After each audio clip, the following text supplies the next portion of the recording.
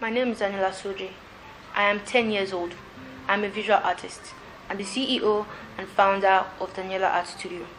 I make lovely artistic designs using toothpicks, matchsticks, and beads. Daniella Art Studio started when I made my first toothpick collage in school, which is a reindeer. And since then, I have sold more than 300 copies of my artworks. I'm recently awarded Best Creative Business Idea by Kid Entrepreneur at the 10th Fair. I've had a lot of encouraging reviews and people asking me from foreign countries if I will consider shipping some of my artworks to them.